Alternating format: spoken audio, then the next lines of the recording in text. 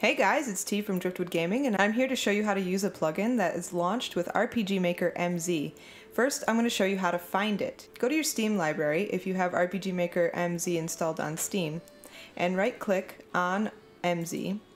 Go to Properties, go to Local Files, and click Browse Local Files. Inside Local Files, you look in the DLC folder.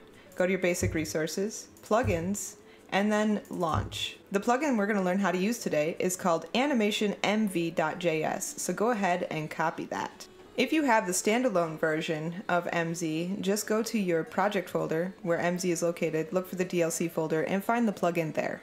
Now that we have a copy of this plugin, let's put it in our project. So go to your MZ project folder, go into JS, Plugins, and go ahead and paste that plugin in animation mv.js. The next thing we're going to do is turn this plugin on. So go to your MZ project in your plugin manager and turn the plugin on. Now that we've done that, we're going to create another folder in the data folder, and it's going to be called MV.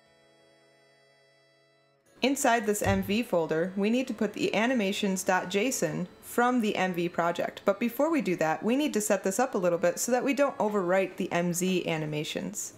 So in MZ, take note of how many animations you have.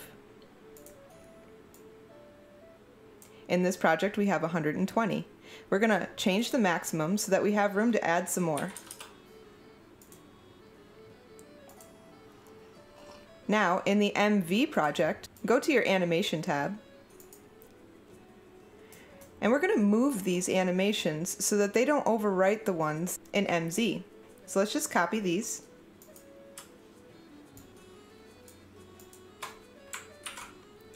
Change the maximum.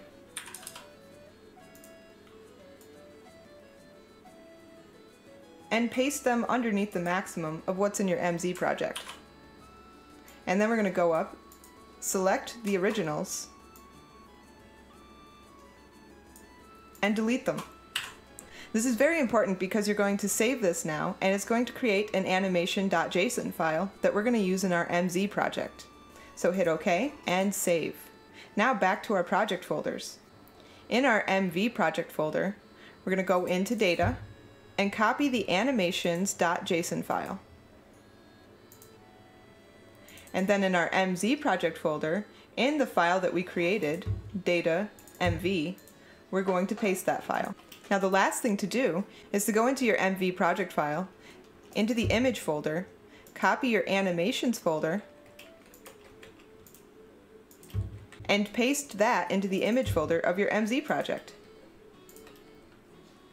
There we go. We should be done. Now in our MZ project, if we scroll down to the area where the MV animations were, you'll see that there's no names, it's just blank. But if we play an animation from any one of these numbers, it will play the corresponding animation from the MV file that we copied over. Let's try that out.